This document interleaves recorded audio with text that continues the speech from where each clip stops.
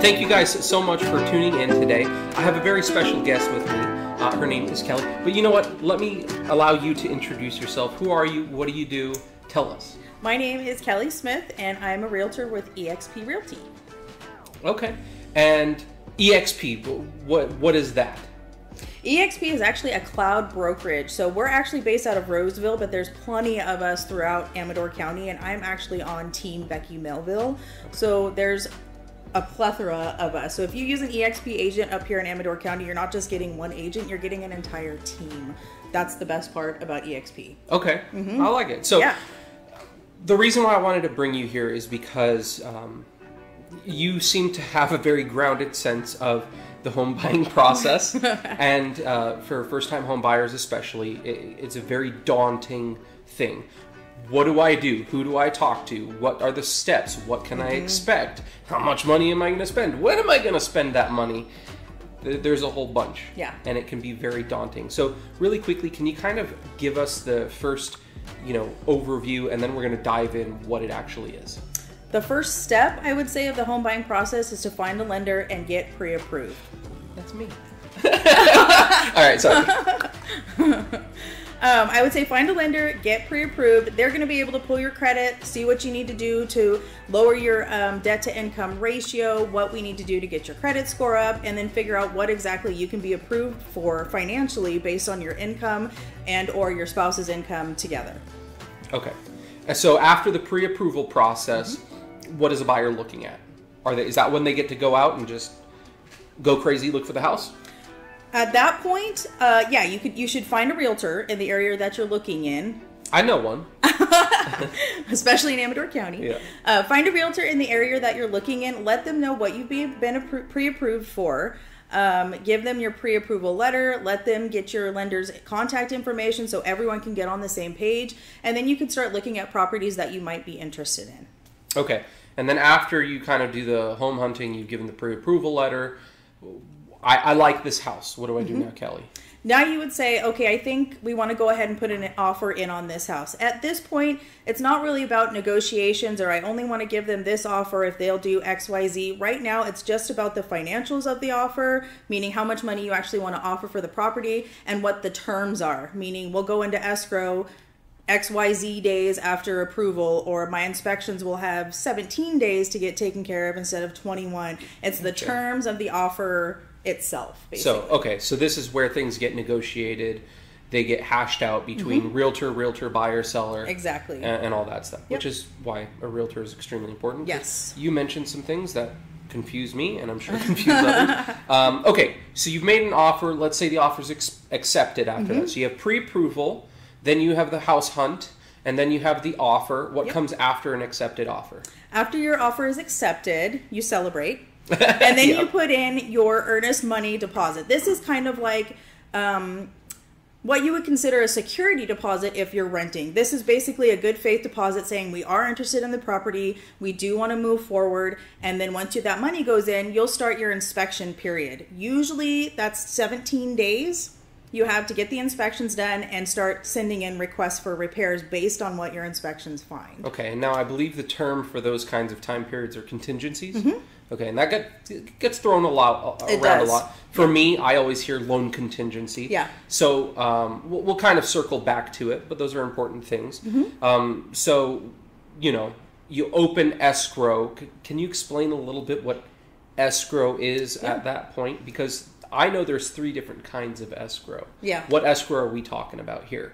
Well, we're talking about the escrow in terms of your financials and the actual paperwork for this entire situation. So your escrow is a neutral party that basically takes documents from the buyer's agent and the seller's agent, puts them all together as a neutral party, so there is no conflict of interest as to who sees what and who gets what and who's holding what. It's a neutral party that holds the money, the paperwork, all the important documents, so nobody else has to worry about it, and all the seller and the buyer can focus on just the transaction. Yeah, and within that transaction, escrow's been opened, you have this time period. Let's 30 days is a very traditional number. Yes.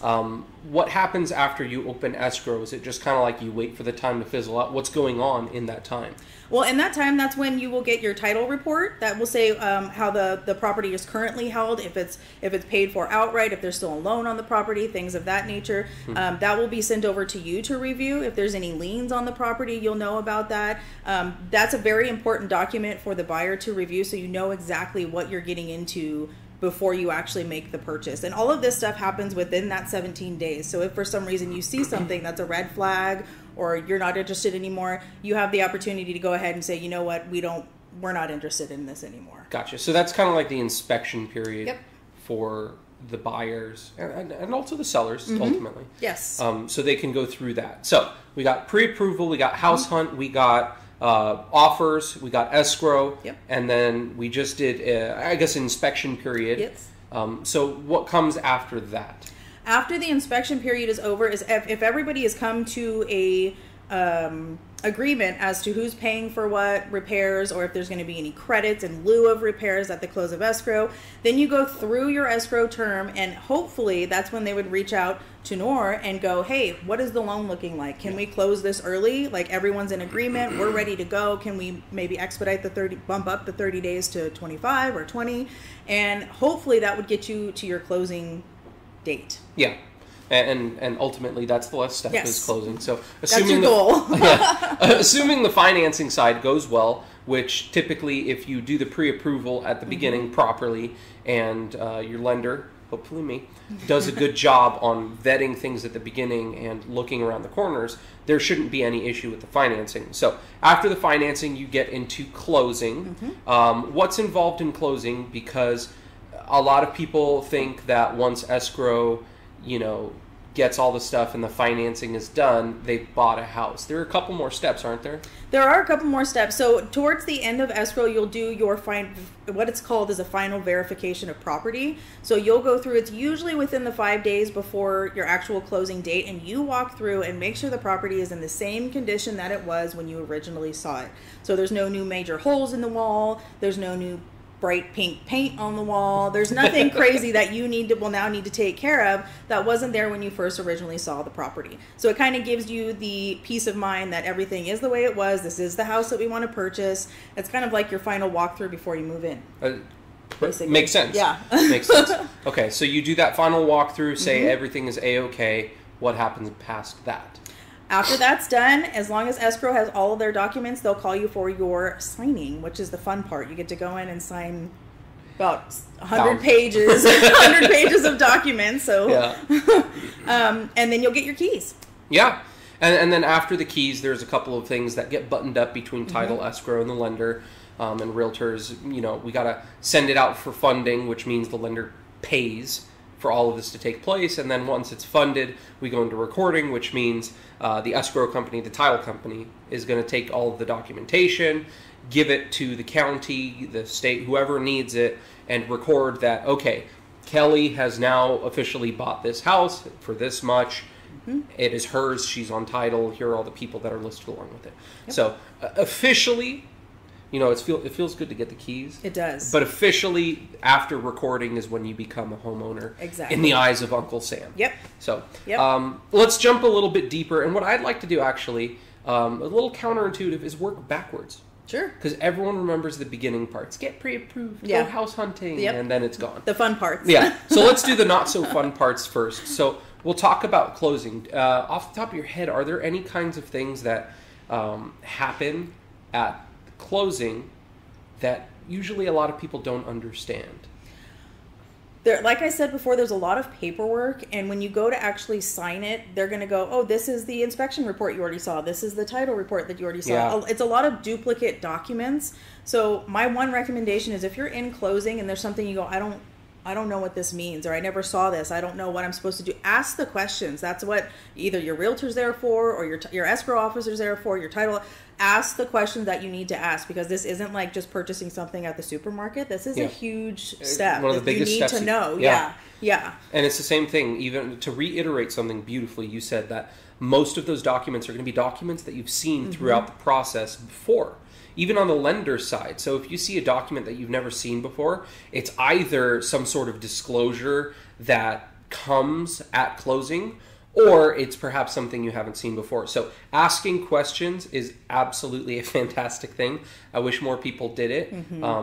And as you said, this is one of the biggest purchases someone's going to make in their life. Yep. They better ask questions and not feel scared to do it. Absolutely. And take your time. There shouldn't be a rush to find the perfect house and just buy it and be done with it. Take your time, because this isn't something you can just return, Yeah. You're going to have it for a while. It's going to be an investment. So make sure that you have all the answers, you know what you're getting into, do your inspections, ask all the questions, do what you got to do to make sure you're secure in purchasing that home. Yeah. So we have the closing side. Now we're going to backtrack towards the final financing side of things. I'm going to gloss over this because I talk about this a lot. If you guys are interested in learning more about some of these, check out my other videos. But I mainly want to give you the floor. The financing side of things post-close or pre-close at this point is we are basically verifying documents, conditions. Yep. Okay, we've already done the pre-approval. We got the loan approval. Now what we're looking at is, okay, Kelly, did you provide me with your most updated bank statements, your most updated pay stubs? Is it true that you own this other property and these are your liabilities? Right. Oh, are you paying off this So what we're doing is we're just collecting a bunch of things to finally verify this is all true. If it's all true, we finance the loan. So that's ultimately where the financing part comes in at this late stage. And it's double checking and verifying. All the hard work should have been done at the beginning. And that's where you verify that nobody has went out and bought a brand new Porsche and opened 7 credit cards and all that. Okay. Yeah, maybe that's just want to reiterate that. Don't do that. Yeah, don't do that. It's a good tidbit to throw in there. Do not buy anything on credit. In fact, just don't buy anything. Yeah. You're buying a house. Focus on that. Okay, so prior to that, we're kind of back into the escrow timeline when inspections are coming. I actually have a question for you. I know this is big on buyers' mind. When officially am I at risk of losing my earnest money deposit, my EMD? After those 17 days is up. So when you do your inspections, you have the contract states 17 days, but you can fill in 21 days, 25 days, whatever you feel would be best for you, and then we hope that the sellers will accept that. So standard is 17. You can't ask for more. Right. Okay. Yep. You can ask for, or you can do less. If you want your offer to really pique someone's interest, you can go, I don't need 17 days, I'll do it in 10. Okay. If you feel like it's a pretty risky market right now and you really want this house, you don't have to do 17 days. You can put 10 days, you can put 8 days, you can put 1 day and hope that it all works out. Probably wouldn't recommend that, but the standard is 17 days. So this is when you get your inspections done, and if for some reason it goes past that 17 days, then you're giving up your deposit. So what are the different contingencies that go into it? We have the inspection contingency. On my side, we have the loan contingency, which means basically if you can't find the financing for this property within the time frame, you can get your EMD back. If the time frame passes and the contingency is released, then you're out of luck. But if you're working with me, we don't get to that point. Are there any other contingencies that come into play? There's a couple other that come into play, but they're kind of special situations. So let's say you're currently living in a house right now that you own and you want to sell that house before you purchase this new one up here in Amador County. That would be a contingency to sell the property that you have right now before this property can close, basically. So you would be contingent on purchasing this house. Purchasing this house would be contingent on selling the house that you live in currently. So there's a couple different angles you can go with that, and there's a bunch of different ways that we can figure out we can work out you getting the house that you really want here in Amador County. It just all depends on what exactly you have going on right now. Okay. If that makes sense. Yeah, and I think that's important because a lot of people, there is safety nets. These contingencies are in there to protect the EMD. Because, if you're going to put 1% is a fairly regular amount for an earnest money. So if you're looking at a $600,000 house, that's $6,000 that you're putting on the line. Right. You want to exercise those contingencies. Right. So that being the case, what's your best advice to make sure that a buyer keeps their EMD safe and secure, and they can make best use of all these contingencies? I would say know your dates. Talk to your realtor about your dates. When do I need to have my inspections done? When is this booked for? If they come on this date, when am I going to get my report back? What do you recommend for, the request for repairs, or do we ask for anything for the request for repairs? Or do we ask for a credit? You guys really have to tighten up that timeline and have the conversation sooner rather than later, and don't wait. Is basically what I would say. Yeah, and I that's what I was hoping you'd say, because on the lender side, what we look at is the loan contingency is not just the loan contingency that we manage. Mm-hmm. We're also part of that inspection, right? Because we handle the appraisal side. We have to go to a disinterested third-party appraiser, ask them to look at the property. If we lollygag and we're not ready to order the appraisal, there are some disclosures that need to go out. There are some aspects of the loan approval that need to happen before we can order an appraisal. Right. If those don't get done in a timely manner, by the time we order the appraisal, we might be towards the end of not only our loan contingency, but the inspection contingency. Yep. And then by the time you get to maybe asking request for repairs, you might be out of your contingency deadlines. Right. So very, very important to be on it on time. And if you have a good realtor, and I guess not a schmuck of a lender, but whatever I am, we stay on top of these things for you. Okay, so we have that time frame. We have the contingencies in there. Opening escrow. Mm-hmm. Is there confetti? Is there a cannon? How do you open escrow? Who opens escrow? How does it all work? Yeah, how does it work? So some properties you'll go and see, and the listing agent will say, we already have escrow open with XYZ title company. As the buyer, you have the right to say, we want to use this company instead of that company. You don't have to go with who they're using. However, what I will say is once you transfer escrow companies, there's a little bit of a delay in getting the paperwork over to a new company and introducing them and actually reopening a new escrow. If you want to, you absolutely can. But remember, those timelines are crucial to stay on top of. So keep that in mind if you decide you do want to go with a different escrow company. Yeah, and just to advocate on behalf of a lot of times why escrow companies are already opened on certain properties, even if they're not guaranteed that sale, it's purely because of timeliness. Right. Yep. It really is. And on top of that, as you're working with your realtors and your title companies and your escrow companies, we interact with each other all the time. Yep. We know how to handle each other. We know how to interact. We know how to request these things. We understand the processes. So it helps go through and keep these things together. Yep. I can share a personal story that happened last month. We had a deal going with a title company that wasn't local. Not a problem. We've done it many, many times. However, there was one date that was not signed properly. And they needed to do what's called a modification of note, which means they get the new date, they notarize everything, they send it back to the county to re-record. Well, the problem was with this title company was they were a little bit unclear on how to handle these things within Amador County. Yep.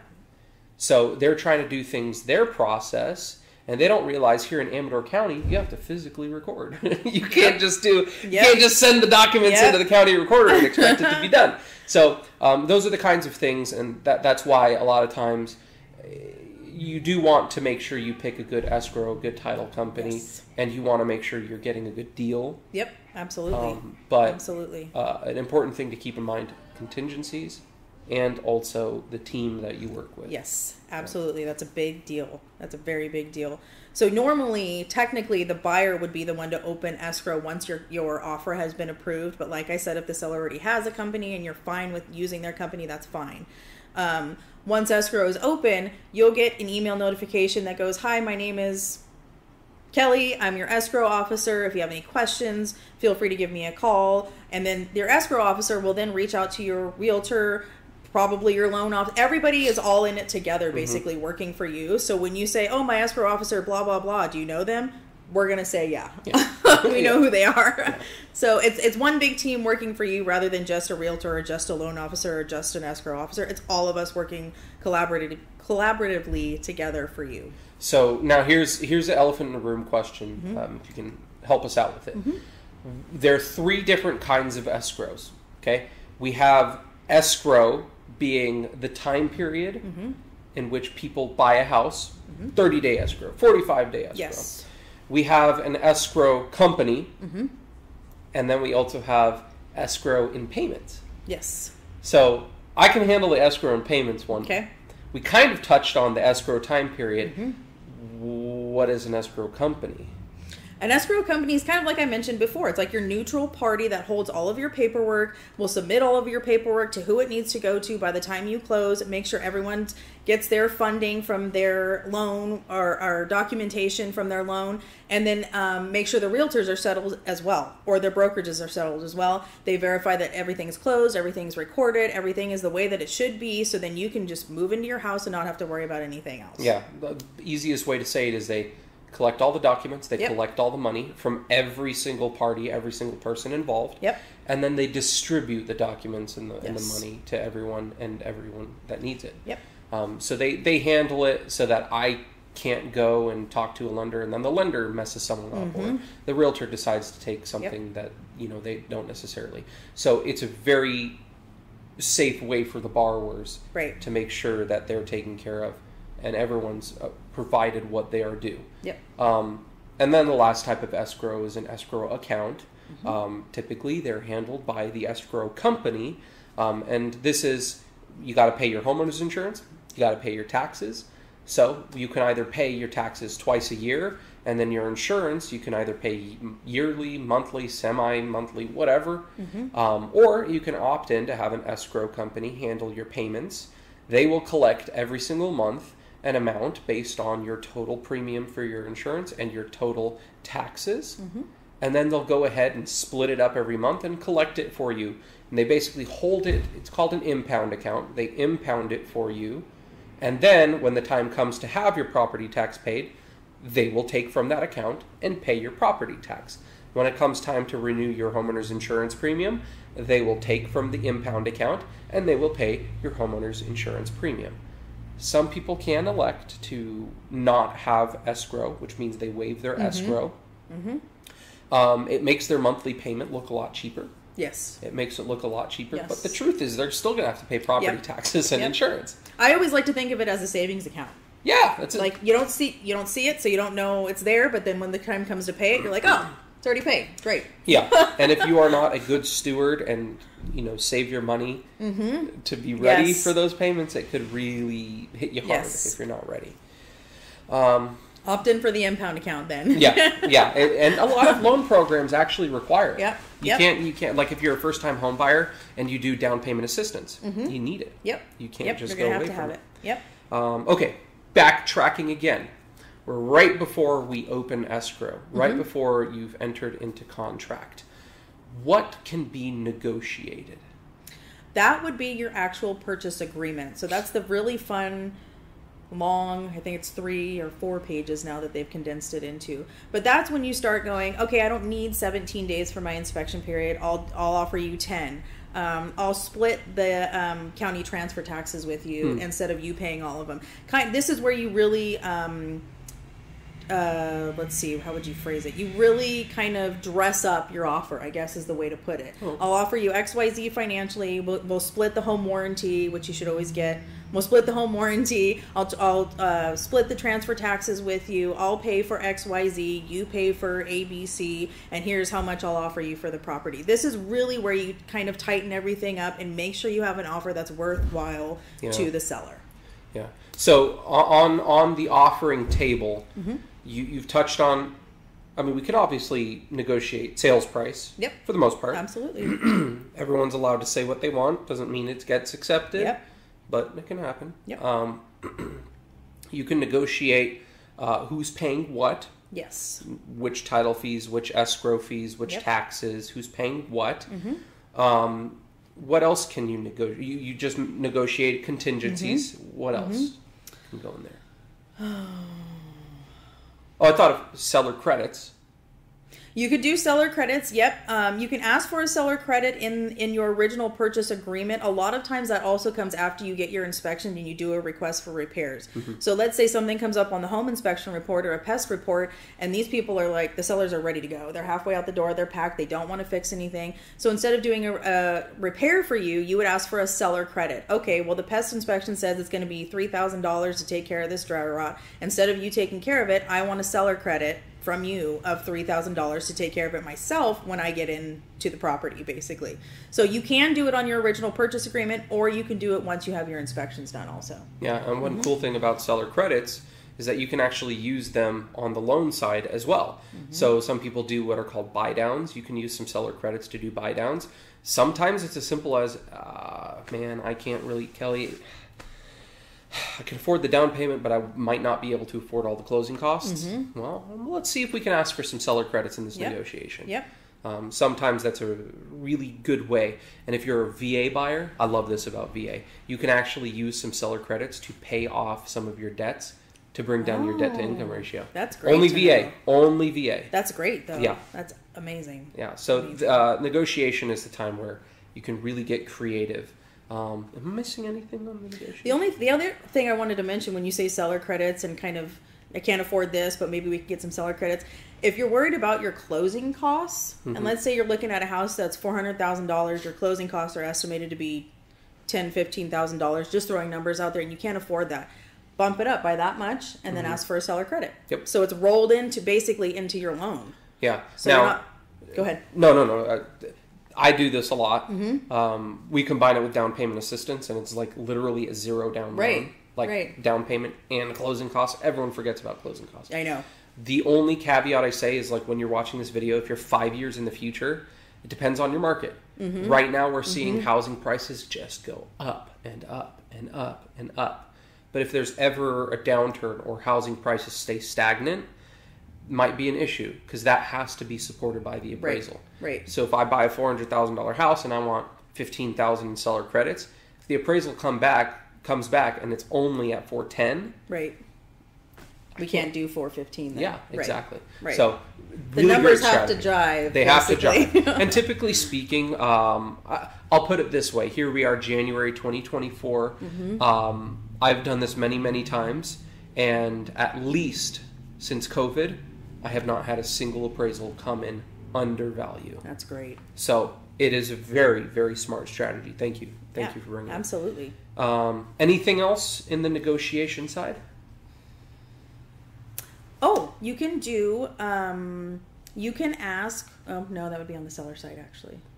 I mean, if you are a seller and you're watching the video and you go, I want to sell this house and I want to move into this house, but by the time it closes, I'm going to need like 3 or 4 days to get my stuff out of there. You can ask for a rent back. So you can negotiate a rent back into your contract too. So don't think that once escrow closes, that's it. Like once it's recorded, you better pack your stuff and get out of there, because there is a part on your contract or your residential purchase agreement that says technically when possession starts for your buyers. So keep that in mind. You don't have to, it doesn't have to be the second it records or by 5 p.m. the day that it records. You can negotiate that as well. It can work for everyone if you have the right realtor. Yeah.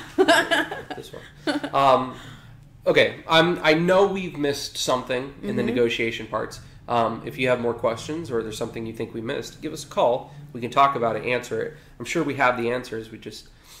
We talk a lot. And the questions are infinite. They could go, there's so many things that go into it, so many negotiations and paperworks and terms and phrases and the numbers and all the different hands in the pot. So that's what we're here for, so you guys don't have to do it on your own, and you have someone that's educated and knows where to guide you. Yeah. So we get into the house hunt now. Okay, we're backtracking. We're in the house hunt stage. You found a house. You want to make an offer on it. What exactly do you need to make an offer? And what do you expect if I make an offer? How long do I bite my nails for? So usually the sellers need to respond to your offer within 3 days of you submitting it. Okay. Now, keep in mind the day that you submit it is day 0. Interesting. Yes. Okay. So, because if you think about it, if you submitted it at noon on Monday, that only gives them 2.5. They would have to. It's just a weird dynamic. So the day you submit it is day 0. Tuesday would be day 1, so they would need to respond to you by Thursday. Which is funny because in the loan side, whenever we talk about days, the day we issue is day 1. Oh, really? Yeah, okay. so it's very... Another dynamic on of some it that's things, just, yeah. Which is why you need a realtor and why you need a lender. Yes, exactly. Okay. All right, well, and the other part of it, too, is if you're on the phone with your realtor at 7 o'clock at night and they're like, okay, I got this ready, you want to sign it? And you send it over at 7. Yeah, who's going to look at it? Who's going to look at it at 7, 8 o'clock when they're eating dinner, getting ready for bed, whatever it may be. So just to make it fair to everyone, it's day 0 when you submit the offer. So I submit Monday. Tuesday's day 1, Wednesday's 2, Thursday's day 3. I should hear an answer Thursday. Right. Okay. At the latest. Is it weekends are a part of that? Not a part of that? Technically, they're not a part of that because even if you accept an offer on Saturday morning, you can't open escrow until Monday. Yeah. So something to consider there. Okay. So I submit an offer. I have 3 days for them to respond. What are the various avenues that a seller can do? They got an offer in their hands. What can they do? So their realtor will go over all of their offers with them. Hopefully yours being the first and the only. But they'll review all the offers. And if they go, the terms look great, but the offer's a little bit lower than what I wanted, they'll counter your offer. So you'll get a 1-page or 2-page document that basically says seller counter offer number 1. Instead of the purchase price being $400,000, we'd like you to pay $410,000. And you pay for all of the home warranty, and we'll pay for all of the county transfer fees, something of that nature. It's kind of, this is what you asked for, this is what I'm going to counter you back, basically. Let's meet in the middle. And then you can go back and go, okay, I'll offer you $405, and all the other terms are fine. Okay. So it's kind of like ping pong. It goes back and forth. Yeah. So there's basically 3 options. They can take what you offer on the first go. They can deny you outright. Yep. Or they can ping pong. Yes. Okay. Yep. So in terms of making an offer, you're the realtor. Yes. I want to buy a house. What do I need to give you to make sure that 1, you can make an offer, and 2, it's a good offer? I need a copy of your pre-qualification letter that verifies how much money you can actually afford, how much Nora has approved you for. And then we'll draft up your purchase agreement, and all of that will go over to the listing agent to review and go over with their client, with the sellers. So it's literally just a pre-approval letter is all you need to go armed with? Wow, that's pretty simple. It is pretty simple. Oh, if only we had a guy that could make it easy. I know. You get to do all the hard work, and I just send a couple documents. Yeah, sure, right. Sure. Like I said earlier, before we were on camera, you couldn't pay me to be a realtor. So now then we obviously backtrack. Well, actually, no, we forgot. What makes a good offer? Look at the listing price. A good offer would be something that's worth someone's while. So if you put yourself in the seller's shoes, is basically what I tell my buyers. If you have a house that's listed at $400,000 and someone offers you $350,000, knowing that looking from the outside, no inspections yet, it's in decent condition and maybe it's worth $400,000 and you offer them $350,000, how much time do we want to waste throwing papers back and forth if you know that offer is probably not going to get approved? Well, I want to play devil's advocate for a second. How do I know that house is worth $400,000? I can feel like it's only worth $300,000. That's true. I can see that it hasn't sold, or it's sold 3 times in 5 years. At that point, that's when your realtor should be pulling comps for you, which is basically going, this is the house you're looking at. It's listed at $400,000. Here are 6 or 7 other properties that have sold in this general area, and this is similar to the property that you're looking at. That's key. Similar to the property that you're looking at, and this is what they sold for.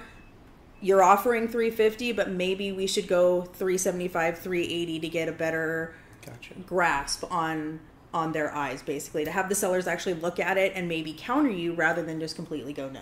Okay, so 2 parts to this that just came to mind. It obviously stresses the fact that working with a savvy realtor is a very good idea because you do the diligence to know if this is even worthwhile. Right. Because I'm sure you've seen it. There are houses that are out there that there's no way. And I call that the emotional cost. Yes. Yes. Yeah. So there are those emotional cost homes. But also at the same time, the other thought I had is with the appraisal. So if there is a $400,000 house and it really is only worth $350,000, if you do get into it in a moment for the appraisal, and the appraisal comes in at $360,000, $350,000, whatever, and the sales price at $400,000, one, you as the buyer, you get to see, okay, I don't necessarily have something that's worth this much. Do I want to go back and renegotiate, or do I want to walk away? Right. And then at the same time, you have a little bit of cannon fodder to go back and renegotiate if you want. Basically, an appraisal would be your protection on whether or not you're making a good investment. Right. Flip it around. I've had this happen. Flip it around. Let's say the appraisal comes back and you got a smoking deal. Yep. You as a buyer, you do not need to share that appraisal with the seller. That is yours. Yeah. So I've had a real life scenario. I loved it. I was so happy for this borrower. She bought a house. We negotiated at $250. Okay. A little bit of a sweetheart deal. Needed work. She'd been living there for a few years. And when we did the appraisal, it came in at $340. No way. Yeah. So I was just like, oh my gosh, you just made $90,000. You bought a house and made money. Exactly. And that's what I told her. Because she actually called me and she said one time, Nora, the monthly payment's a little higher than I want. I can afford my rent, but I don't know if I can go higher than that. I said, look, call her Becky or Jessica or whatever name. Pick a name. Jessica. If you can't afford this house in 6 months' time, sell it and cash out. Yeah, absolutely. And then you can use that money either to buy something else or invest it in something else to save. Yep. So, an appraisal is a really good protection and a really great negotiation tool. Absolutely. Okay, and now we kind of get to the start of things and the pre-approval. It's not always that you have buyers come walk in your door and say, here's my pre-approval, can we go house hunting? What usually is? It's usually, we're ready to buy a house, or we saw this house and we really like it, can we go take a look at it? I wish it was that easy. I wish it was that easy. Because a lot of the times, too, if we're looking at a high dollar amount house, a lot of the times that you can't even see it unless you have a pre-qualification letter, and that's a seller's request. Yeah. It's not that I don't want to show you, it's the seller's requesting. Unless you have a pre-approval letter, please do not even ask to see the property. As mean as that sounds almost, but that's just what it is. People don't want to leave their house and get their house cleaned up to find out like, oh, you're not even qualified. Like, why did it almost seems like a waste of time for them. And we don't want to do that for anyone, and we don't want to make anyone mad, and we don't want you to fall in love with something and then find out that you're not pre-qualified. How many times have you had that story? Right. It's so sad. Yeah. And at least on that side of things, talk about the financial aspect, a lot of people have misconceptions about how loans work. I bet some of you that are watching this video right now, you think you need 20% down. You might even think you need 5% down. What if I were to tell you there's options for 3%, 3.5%, 0, 1%?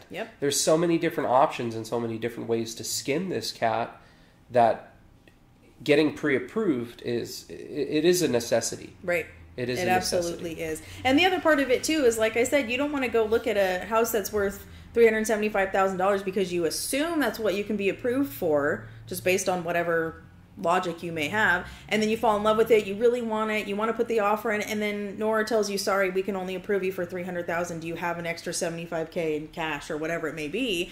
And then you're just heartbroken because you fell in love with a house that you can't afford. So that's kind of like your framework of your entire purchase, is getting that pre-qualification and knowing exactly, or pre-approval, and knowing exactly what you can afford. Yeah. And I will also say, because I've seen this happen too, if you get pre-approved for $375,000, that doesn't mean you have to buy a house at $375,000. No. You can go lower than that. If you have some cash, you can go a little bit higher than that. It's totally up to you, but you have to remember that and correct me if I'm wrong, that the financial number that you're approved for is based on your debt to income ratio at that time and your income itself, correct? Pretty much. Okay, so if something happens, and let's say you or your spouse lose your job, or you get a new job and it's less money than it was before, and then you're still able to purchase this house, but your income's a little bit less, what's going to happen when you go to make the payments? Or if your debt to income ratio is great, and then you decide to move in and buy all new appliances on a credit card, are you going to make your house payment and also pay your credit card bill? Yeah. There's so many different variables. You have to be careful with that. So just know that when they give you a number, it doesn't have to be buy a house at this number. Yeah. It can be around it. It could be lower than that. It could be you know. Yeah, and we've seen it many times. Like, I'll write a pre-approval letter that says $400,000, but then they're like, I really like this house for $300,000. It's like, okay, well, yeah, you can totally go and you're fine with that. Offer $300,000, or you can kind of leave the $400,000 and show that you're a really strong buyer, right? Or you can not give them the idea that you can buy a lot more and make them think, maybe we'll get more out of them. So there's different ways to negotiate, and that's why a realtor is really important. Because you'll be able to get a read on the other realtor. You'll be able to get a read on the other seller. Because, correct me if I'm wrong, buyers and sellers don't talk to each other. They do not. They should not. Unless both of the agents are there, they should not. Yeah. Because what happens is people start promising things, and then they don't have anything in writing, and he said and she said. And is it lawful? Is it Is it agreeable? So, the last thing I want to talk about on this pre-approval thing is... based on today's market condition, you've heard it a lot. I'm going to wait till spring. Yeah. I'm going to wait until interest rates come down. Oh. The one thing I want to talk about, I know. Yeah, we're both feeling it. The one thing I want to talk about, though, on this is why pre-approval is so important today, even if you're going to buy then, even when interest rates come down, even when you buy in the spring. Ultimately, when interest rates come down and when spring rolls around, there's going to be a lot of buyers, right? Yep. A whole banana bunch of buyers. So the idea about getting pre-approved is to strengthen your offer as much as possible. Now, you mentioned pre-qual. I say pre-approve. There is a difference between the two. Yes, there is. A pre-qual, very simply put, is you talked with a lender, you ran a scenario, you gave them as truthfully as you can your income, your assets, and potentially even your credit. And based on those three things, sounds like you could get a home loan. But a pre-approval is the next step forward. Right. Income, assets, credit, but we dig deeper. We verify all three of those things, and we determine, are there any debts that are hidden in the background? Yep. Are the assets exactly as they say? Is everything sourced and seasoned properly? Is the income verifiable? Does it have enough history? If those three things can be fully verified, then we issue pre-approval, which is way stronger than a pre-qualification. And you could take it one more step further, and you could do a fully underwritten pre-approval, which means I send it to an underwriter. And the nice part about that is as long as you get your inspections done and your insurance handled and everything else, you can close escrow in a flash. See? Yep. And that's where on your purchase agreement you go, I don't even need 30 days for escrow. Let's do 15 days or whatever it may be. So that's what I meant when I said there's so many different variables to this entire situation, because A depends on B depends on C is going to go back to A. Like, there's so many different variables in this, and there's so many different hands in the pot, but they're all good hands that you want to have in the pot. Yeah. So, Kelly, what's your big advice to people that are either looking to buy now or saying, I'm going to wait? So one thing I would say is I've heard a lot of people say, I'm going to wait till the interest rates go down. Well, a lot of people said that when the rates were at 5, and then we jumped up to almost 8. And I bet we were above 8. Yeah. We were above.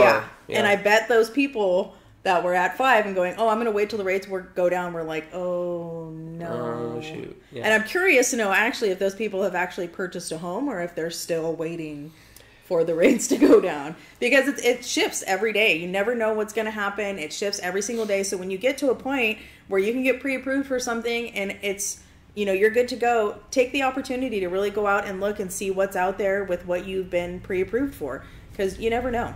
Yeah, and with the way historically houses work, and this is really just going to be me talking on an investment standpoint. Some people are going to hear these words, they're going to take them to heart, and they're going to run with it. That will be the slim minority. The vast majority will say, yeah, but. Okay? Whatever the but is, it's a little bit of a trouble. Okay? So here's the pure investment side of things. On average, homes appreciate about 3 to 4% every single year. During COVID, we saw close to 10% appreciation for 2 years straight. We had the ever so slightest dip in home values for a few months between COVID and the current market that we're in, the downturn. Okay.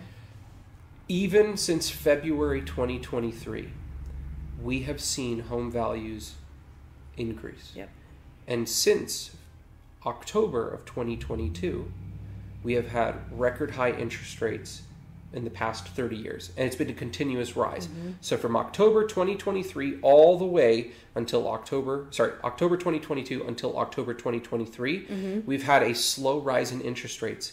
And you would imagine home prices go down. Yep. They went up. Yep. They kept going up. And we look at it, and there was an annualized increase of 6-something% of home values last year.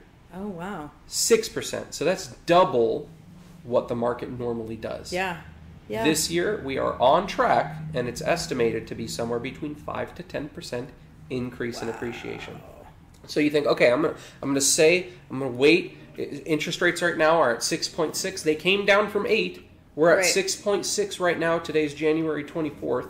They could go lower. I'm waiting for 5.5. That's fine. If it takes a year, 2 years, that's no problem. Except for the fact that house is going to be worth a lot more. I was just going to say, you're going to be paying a lot more for the house. Yeah. Now, this is where it becomes that investment thing. Few will actually take it and run with it. What's that? Marry the house? I was just going to say, marry the house, date the rate. That's all. That's really what it boils down to. On an investment side of things, 40 times more wealth. 40. Wow. The average American homeowner has 40 times more wealth than the average American renter. And you might be thinking, no. That's because homeowners, they could afford to buy the house in the first place and renters could not. That's not true. Part of the American dream has always been home ownership. And the number one, look it up, don't even listen to me, look it up after, pause the video or whatever. The number one investment vehicle in America has and will be for a long time in the future, buying a home. So, that being said, here at Homestead, we are doing, shameless plug time, we are doing an I Will Wait for Spring special. If you come and you get pre-approved here at Homestead, between the months of January and February 2024, we are going to pay for your appraisal at the close of escrow. So that way you have even less to worry about, and you're going to get a killer interest rate if they do come down. You're going to get a free appraisal. You're going to be in the house of your dreams so that when the time comes, you can refinance, marry the house, date the rate. Let's help you do that. And then, of course, if you're ever looking in, where do you service? It's not just Amador. I'm all of Amador County. So I actually live in Pioneer. I like to stick to my little community, but I will go anywhere in Amador County. Technically, I'm licensed in California, so you call me and I can be there. But my niche is Amador County. Yeah. So with that being said, thank you guys so much for listening in. If you have any questions, feel free to call us here at Homestead Mortgage. Absolutely, you're going to find Kelly's information at the bottom of this video, plastered throughout this video, different places like that. But if you have any questions, give a contact call to either of us, smoke signal, carrier pigeon, whatever you need, we will be there to answer it. Absolutely. Anything else? I think that's it. All right. My voice hurts. I'm tired. All right. Thank you so much. I appreciate it. Thank you. All right. Take care. Alrighty.